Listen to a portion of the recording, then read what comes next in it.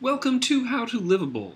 To set up email forwarding in your Hotmail or Outlook account, simply go to Outlook.com, sign in with your email address, and go to this gear icon here.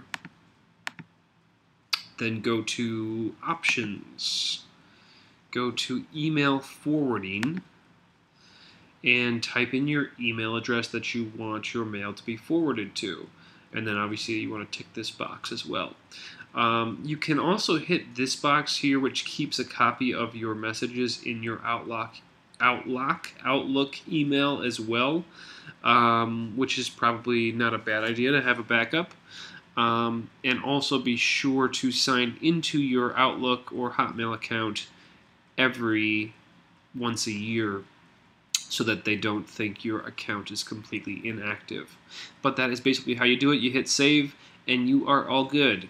So that is it. Thank you very much for watching. If you enjoyed this, please consider hitting like or subscribe or leave me a comment. And thanks a lot.